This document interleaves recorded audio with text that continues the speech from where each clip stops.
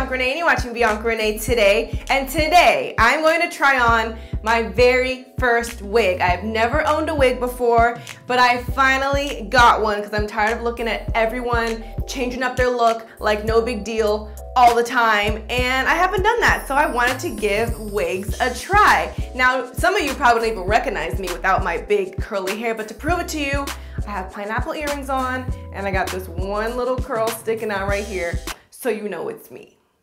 Now this video is going to be pretty much an unboxing and a first impressions of this wig straight out the box. My first time putting it on. You guys are going to see it happen live. Now the wig that I got is from WowAfrican.com. It came in this little box. WowAfrican is a really popular wig company that you've probably seen all over YouTube. I'm sure your favorite YouTubers have rocked their wigs before. And now it's my turn. So let's go ahead and open this up and let's see what's inside. There's a little WowAfrican pamphlet. And oh, would you look at that? Some of your favorite YouTubers are right there on the front. I see Alyssa Forever, I see Raven Elise. They pretty much inspired me to even try wigs because they change out their wigs all the time and it always looks amazing. So let's see how it works for me. This actually is a cute little pamphlet with hair care tips. So it tells you how to co-wash the hair, how to blow dry it, how to protect it from the heat, how to properly deep condition. Really good styling important tips for us beginners to know when you first get a wig. There is this little band of elastic. Don't exactly know what this is. Like I said, I'm new to this, so if you know, leave me a comment, let me know what I'm supposed to do with the elastic. I'm assuming if something doesn't fit right, you could change the elastic band. I don't know. We'll get back to that. So now let's get to the actual wig. I decided to get their item number LFW07. I'll put all the information below, of course. I got the color natural and the hair length is 18 inches. So I actually got a long, straight wig. And here is how it looks. Yes, length for days. This is 18 inches and this is a lace front wig, as you can see right there. And the very popular thing about this wig is that it has a pre-plucked hairline. So I guess usually girls had to go in and kind of pluck a more natural hairline, but now this company has made it like their standard for their wigs, so it looks more natural at the hairline. It also has some lace on the back like this, and we are going to cut this off. We are not gonna rock this with a piece of lace on our head, so I'm going to do that for you guys. And on the inside, it has these little clips. So these clips are gonna help lock it into our actual hair so we're not slipping and sliding all over the place. All right, I'm excited. I want to cut this lace so I can see how it looks. I need some scissors. Now I'm gonna use some regular scissors to cut off the lace. If you have those really nice hair type scissors, I'm sure that would be a lot better, but this is all I have, so we're gonna have to make it work. Let's do this. Okay, so we're gonna cut this ever so gently. I am kind of nervous. I don't wanna cut off any of the hair. So, like I said, this is my first time. We gonna see.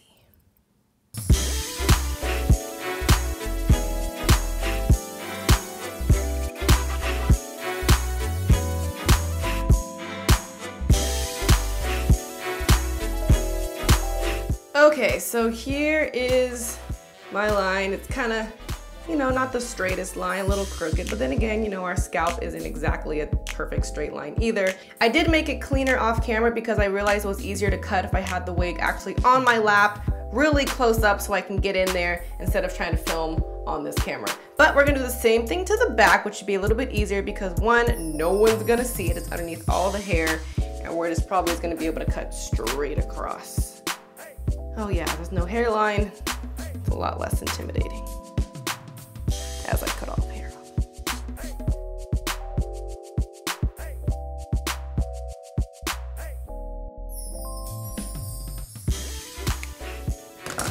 Ta-da! Now all the lace is off. All right, so now that we cut off the lace, we can start putting it on. So I'm starting off with my hair completely flat. I already laid down my edges to make them look natural. And I just have these two braids kind of pinned up. I didn't film my whole how to prep for a wig because I'm new to this. I'm not gonna act like I know what I'm doing and like try to teach you guys when this is my first time. So we'll see how I did with this, and if it works, I will do a how to prepare your hair before a wig video. But for now, this is what I'm working with. And I got a wig cap from Wow Beauty Supply.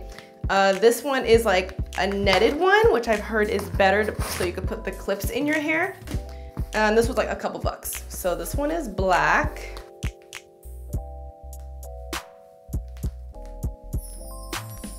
All of the bling on my nails is getting stuck in this net. Oh, you don't think about those things. All right, that feels nice and tight and secure. And we're not gonna cover all of our hair in the front because we're gonna use that to be visual. Okay, now that my wig cap is completely on, let's put on the wig. So I'm gonna flip my head over and kind of clip it in the back. And then we're gonna pull it forward. Now I'm gonna try to find the clips and clip them under my hair. And flip. Oh, hello.